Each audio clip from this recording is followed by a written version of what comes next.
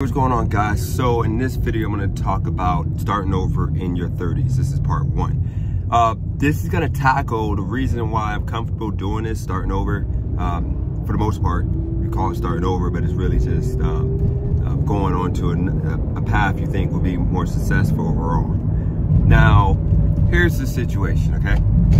When I was 16, or actually 15 and a half, my stepdad passed away the January before my birthday in June. So when he passed away, life changed, because now immediately I lost structure.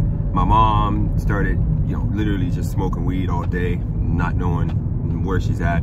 All these fake people, that called themselves family, came out of nowhere, influencing my mom to make these irrational decisions that caused me to have to fend for myself, which is what gave me the drive, because of my stepdad pushing me to work hard. I didn't get nothing for free. I had to earn everything, which I'm happy he instilled that in me. But my mom, she literally was not able to provide anything because she went through all the money that she had, and he got, because of the life insurance policy, quick, which is kind of where I learned the terrible spending practices that I engage in. But she was under the influence of so-called family and friends, and I decided to go get a job, which I got this job at a call center, MCI. So I went from, I got that job actually when I was 16, so about, let's say, 8 months after his death. I turned 16, I was able to get a work permit, and I started working. So that was my first journey or introduction to money, real money, because prior to that, I used to sell candy and, do the little hustles like that, sell CDs. You remember when you used to have CD-R drives, CD-R-W drives? You used to sell CDs. I used to sell whatever I could sell to make money. But now I can actually get a real job. So I started working at this MCI call center, and I started getting $500 a week. After like the second month, I'm getting $500 a week, because I was making $500 in actual pay, and then the next week I would make $500 in commission check. So I was making about $2,000 a month. Mind you, I'm a 16-year-old kid, high school kid. So now my life changed, because I got money coming in and I'm working, and I kind of moved away from basketball and all that when I started making that money. So now you're in the second year, senior year of me working this job. Now I decided to make this dumb decision at the time, but smart one if I would have stuck with it. But it was taking me away from my school, and it was taking me away from basketball that I actually had a passion for, and I wanted to play basketball. So I decided to leave that job to go work at McDonald's, which was a terrible decision, but it allowed me to play on the basketball team.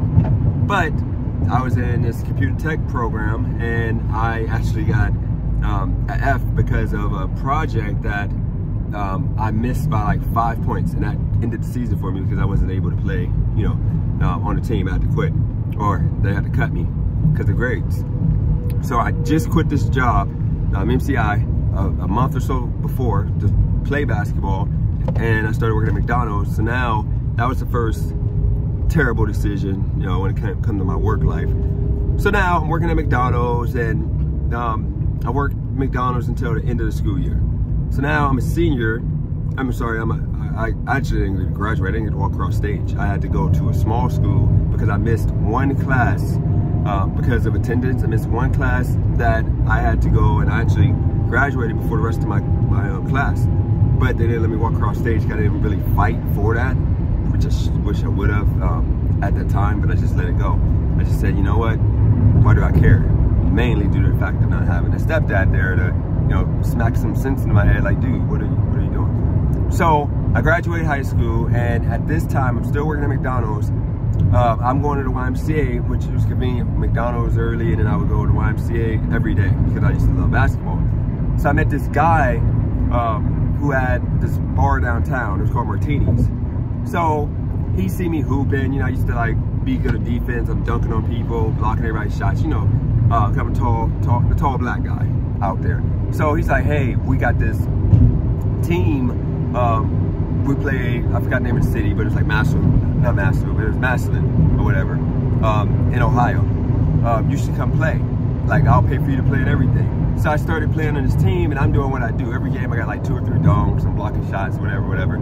So like the second or third game, he's like, so what you know, we're becoming cool. He's like, so what you do for a living? Like, what you got going on? I'm like, yeah, I'm at McDonald's, whatever at the time. Or I might have been at Wendy's. I was at one of the fast food places.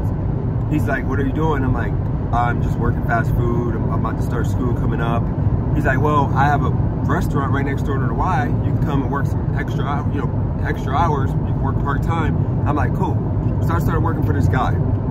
And he convinced me into switching from computer tech to doing food. I forgot the name of, I'm trying to think, what was it called? Hospitality management. He taught me into doing hospitality management. So I go, and I remember I go to the first like orientation at YSU, Youngstown State University, and the chef came in, like trying to be like one of those chefs off of the TV shows. He comes in like, listen guys, I'm gonna start out by saying, if you can't deal with working 80, 90 hours a week in a hot kitchen, getting yelled at all day for crappy pay for the first 5 to 10 years, you need to walk out right now, because this ain't for you.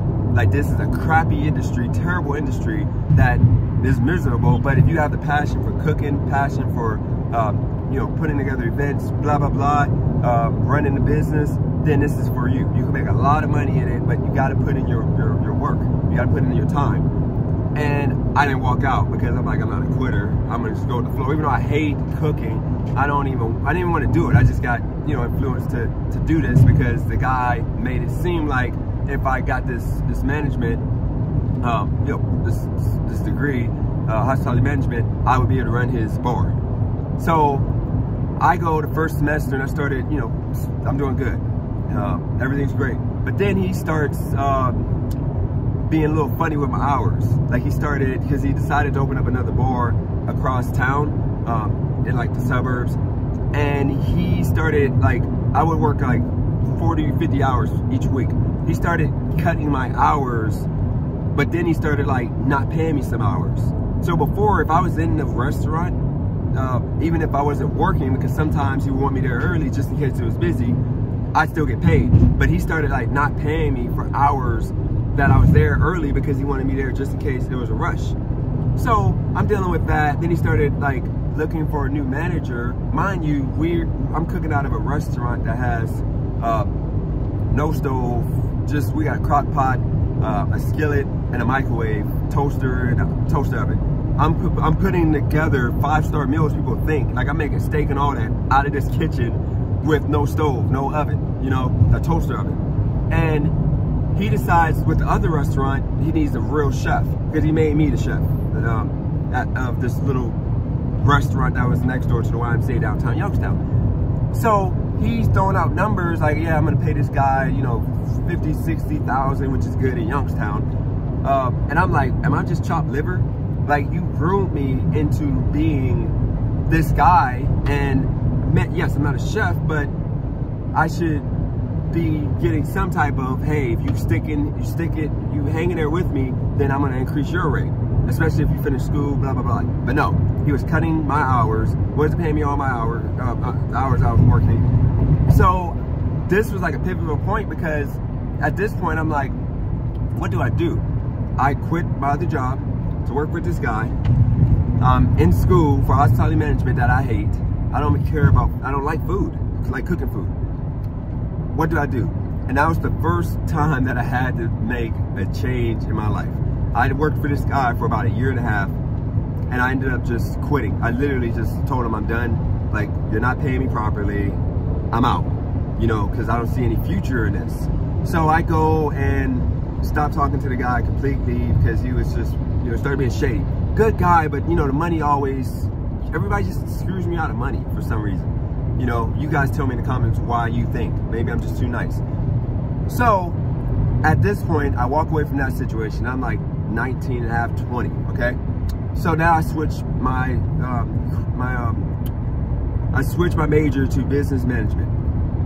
And I go and I join a fraternity, because that second semester I was, you know, I had a fraternity guy come up to me like, hey, you should join our fraternity because of this, that, and this and that. I'm like, okay, you know what? Cheap rent, the guys are cool. They treated me like an individual, not like, you know, this black guy. Because in Youngstown at the time, in 2005, you know, it was like you just hung with your race. But this is the first experience I had to where it was no race. It was just everybody was just cool. Asian, black, white, everybody. Hispanic, we were all just cool. So I do that. I'm doing business management, and I go about 2 more semesters. I'm mediocre. I'm about a 2.6, 2.8, which is bad, but average. I'm getting through. I got about 2.5 years left, because mind you, I forgot to mention that when that happened with the restaurant, I ended up flunking that semester. I stopped going to school for the 3rd semester, and then I came back and started fresh with the business management to get the business management degree. So I go, and I was good. I was in that fraternity for about 3 semesters. Now, with all the credits, and I'm trying to get bachelor, I have about 1.5 years left before I would graduate. Actually, I'm sorry, 2 years left before I would graduate.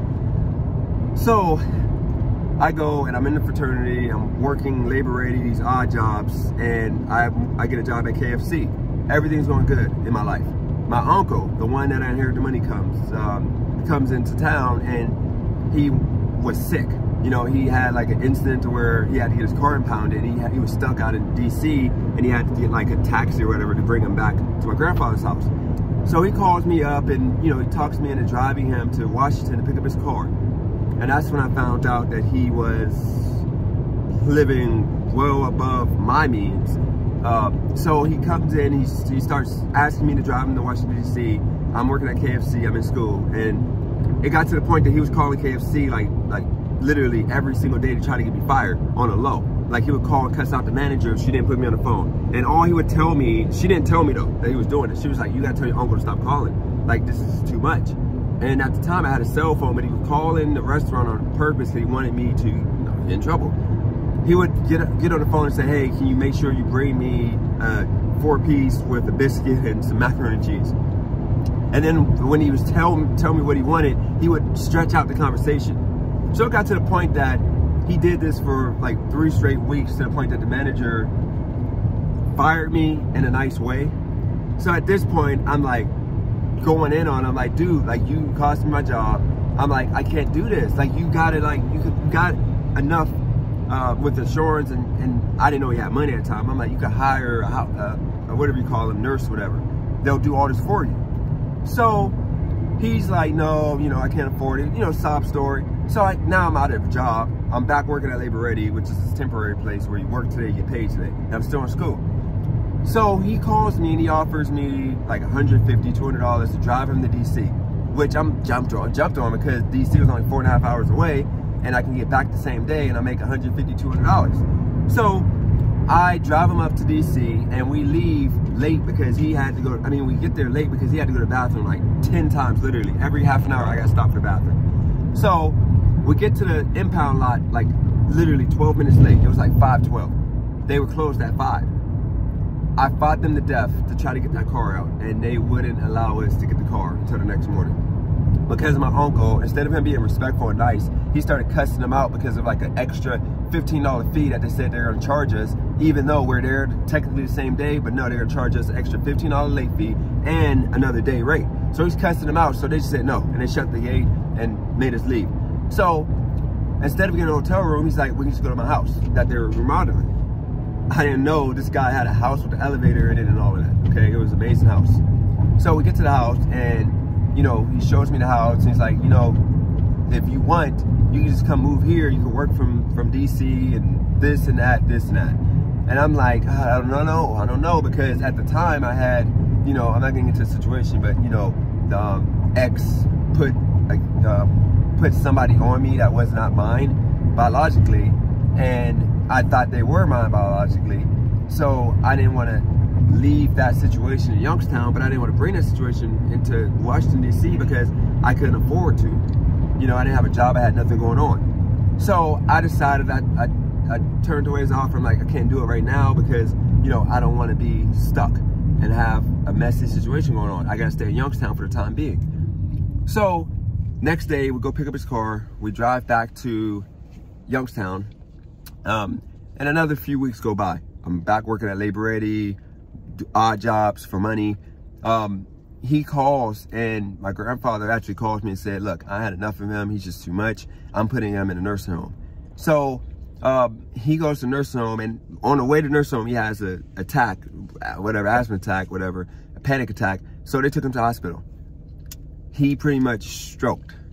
So he didn't have use of half of his body now. He was missing one leg. He was missing one leg already. So he had a hard time getting to the bathroom. He was just lacking motivation, and my grandfather couldn't deal with it because he would literally use the bathroom in the room. My grandfather, it smelled the whole house up. My grandfather had to like feed him, and he was acting like he's a kid, but he's not. He was an able-bodied man. He had the leg, prosthetic leg. He could have did everything on his own, but he was just mentally checked out.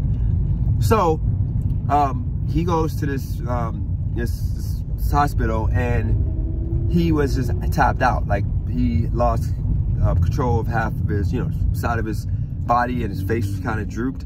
So I felt bad, and they put him out. He was in the hospital for like a few weeks, and they put him in a rehabilitation center.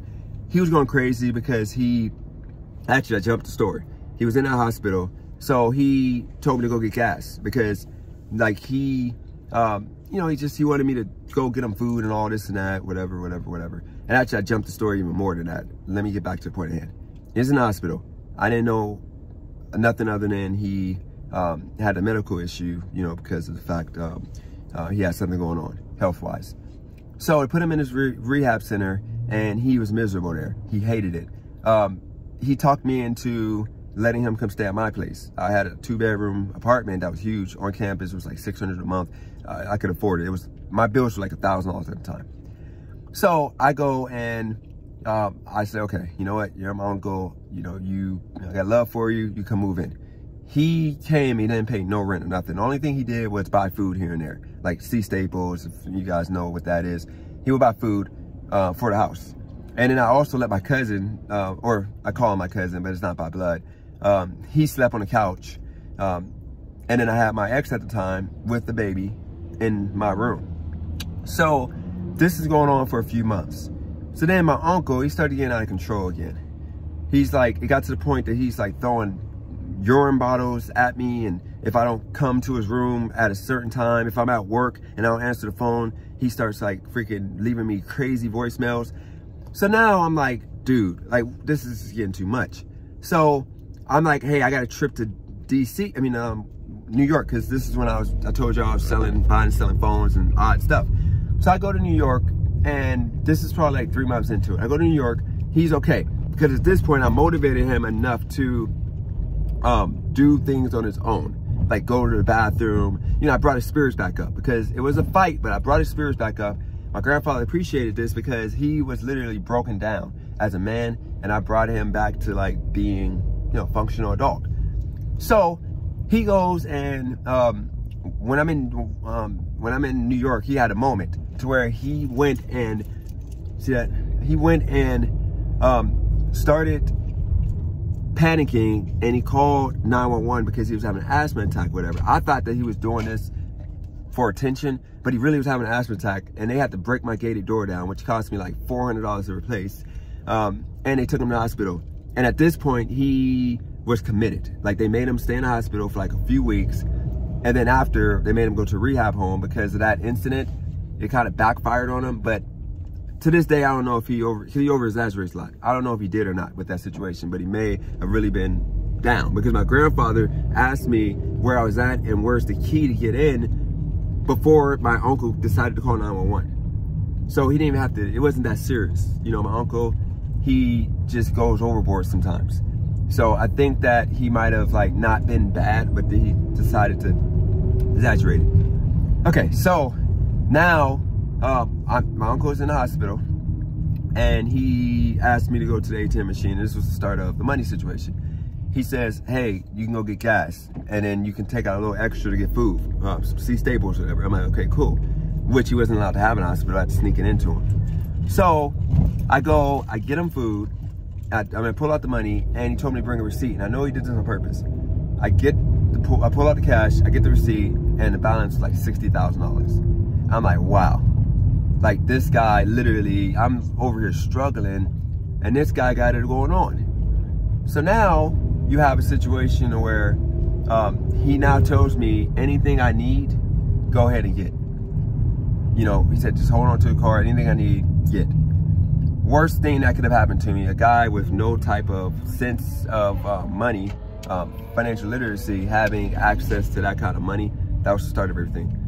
So now I'm gonna get into part 2 in the next video and tell you guys what happened when I got that debit card and how the life-changing, you know, restart of my life happened. But that's part 1. I'm gonna get into part 2 a little later on tomorrow.